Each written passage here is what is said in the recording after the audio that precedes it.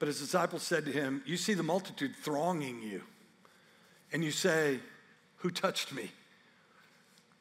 And he looked around to see her who had done this thing. Who had done this thing.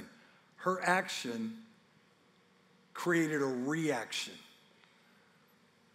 But the woman, fearing and trembling, knowing what had happened to her, came and fell down before him and told him the whole truth.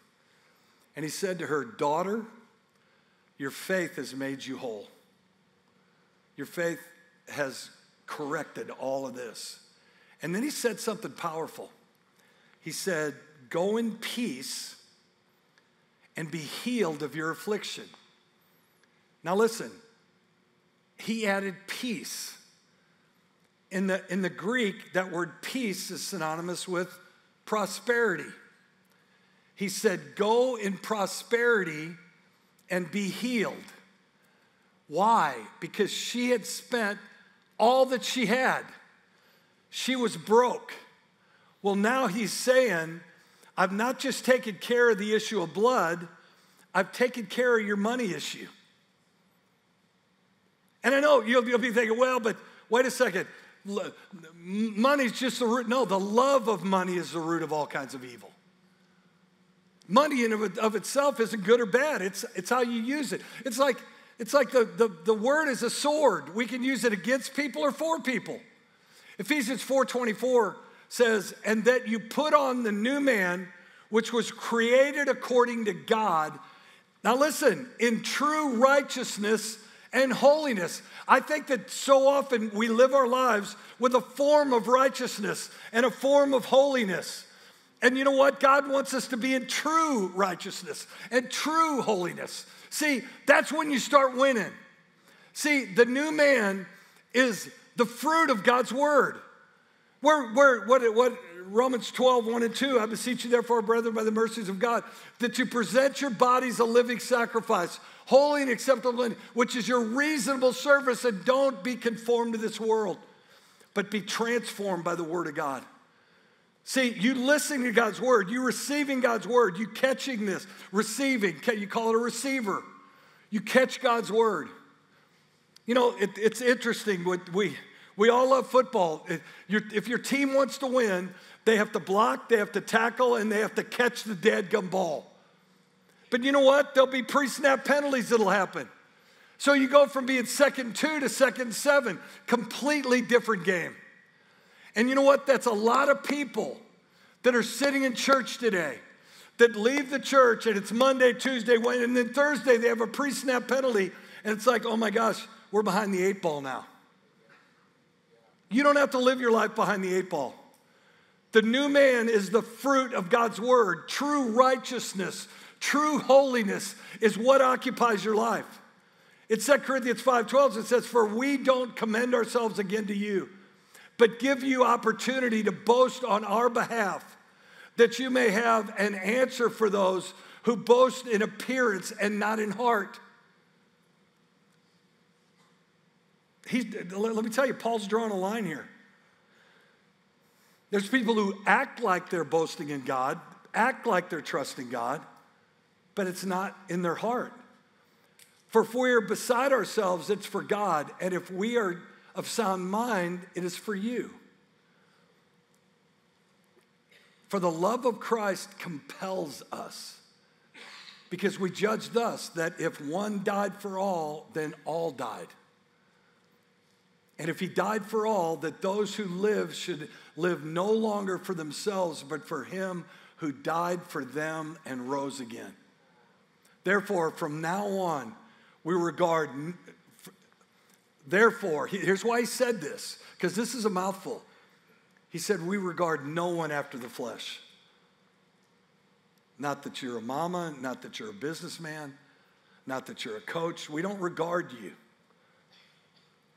according to the flesh, even though we've known Christ. They knew him by the flesh. Yet now we know him thus no longer.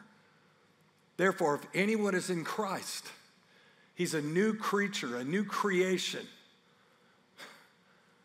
Old things have passed away. Behold, all things have become new. See, God's word is working in you. And verse 17 is so quotable. But verse 18 is incredible power. Now, you're on a winning streak. Now, all things are of God. You're not listening to me. If you're a new creation in Christ, old things have passed away, all things have become new. Right? Now, all things are of God. You're like, wait, it can't be that easy. No, it's not if you stop running. You take that next step, you're winning again. Let me tell you, God's will for your life is for you to win. I was sent a podcast that I listened to about 5 minutes of it, and there were two guys discussing something, and one of the guys I thought, man, he really knows, and the other guy just wanted to punch him in the mouth. Because he's talking about, look, you don't reach godliness in your life until you suffer. And that suffering's got to be every single day. And I'm like, what are you talking about? Please tell me please tell me. The suffering's attached to my sacrifice. And you know what that suffering is? It's usually social. It's usually me being a bit,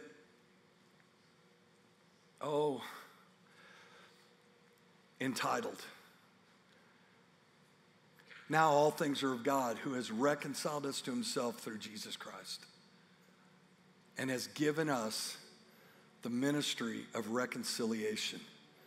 Can I tell you, the ministry of reconciliation is big enough, broad enough, wide enough, high enough that you can't carry anything else.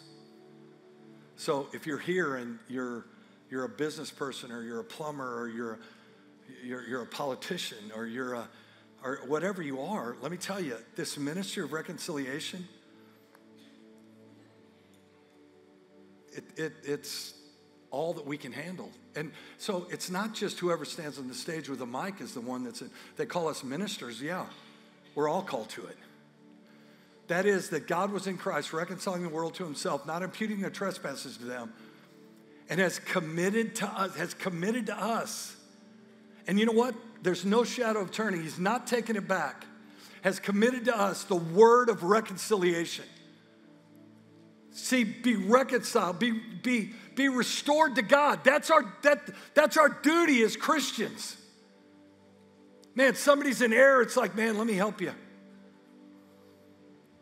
No, I don't want your help. Okay, I'll be back tomorrow, because I'm relentless, because I'm going to compel them in that his house may be full. I'm going to give them no choice but to enter in. This is a winning streak that God wants us to live. We're restored as sons and daughters now. We're not on the outside looking in anymore. See, and can I just ask for elders and pastors to come to each side of the stage?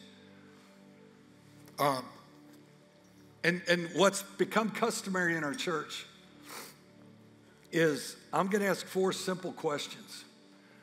And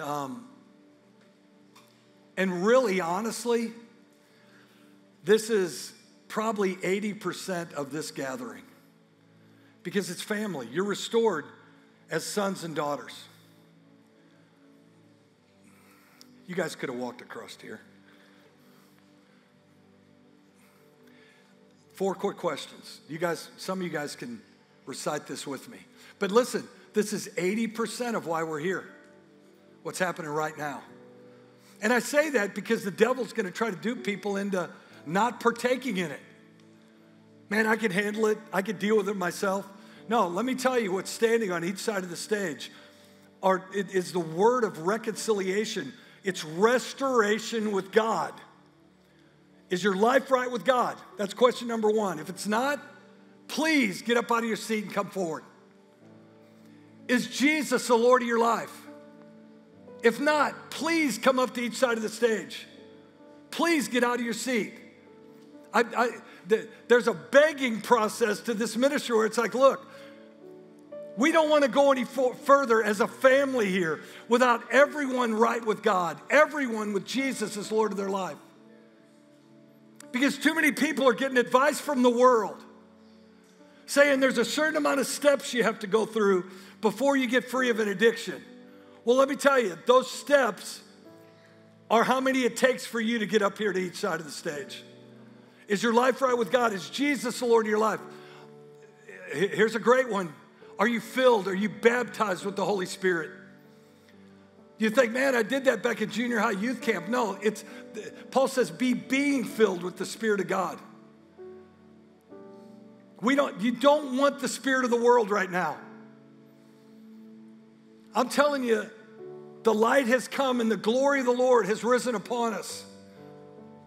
It's time for us to fulfill God's purpose. And the only way we fulfill God's purpose is the second chapter of Acts. And then beyond, the 19th chapter of Acts. Immersing ourselves in God's word. Immersing ourselves in God's love. Immersing ourselves in God's Spirit.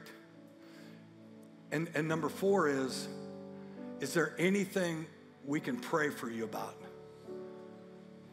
And you might think, man, I don't want anybody to know. Yeah, I don't either. But here's what the alternative is. I was on the telephone, an important phone call just this week.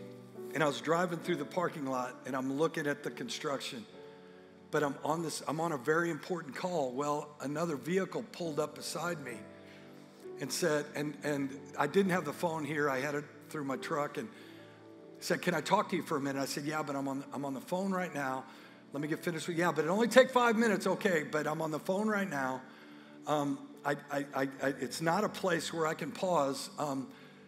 And he said, yeah, but I need to talk to you. This is very important. I said, okay, I get it. Just let me finish this phone call. Let me tell you, that's the alternative. It's not good for anybody. I'm telling you, your next step, you getting out in front, if you're behind in the race you're running, is however many steps it takes for you to get on each side of the stage. And we have ample help up here to help you. So everybody pray with me. Father God, I give you my life. I make Jesus Christ the Lord of my life and whom I trust. God, I thank you. No weapon formed against me will ever prosper. I'm a child of the King. I'm an inheritor of the kingdom, and I'm a joint heir with Jesus. God, I thank you that I'm saved, I'm healed, I'm delivered, I'm set free with nothing missing and nothing broken. Sitting here today, I'm made whole. In Jesus' name, amen. Thank you so much for tuning in to Guts Church YouTube channel. I'm Pastor Chano Trevino, the assistant pastor here at Guts Church. And on behalf of our leadership team, our staff, our church, it's our hope that this message met you right where you are. If it did, I bet there's someone you know who could use the encouragement of this message in their life. And you sharing it with them can make all the difference. The mission of Guts Church is to help people win. And you can be a part of that simply by sharing, or better yet, inviting someone to tune into Guts Church online with you every week. Take that next step to be a part of what God is doing right now in this moment in time by being committed to showing up, placing a premium on God's word, and receiving all that God has for you. You can share this message, gather your friends for services, make it a priority to make this the place you want to be. God has so much for you. I truly believe that. We love you. We're praying for you. Can't wait to see you soon.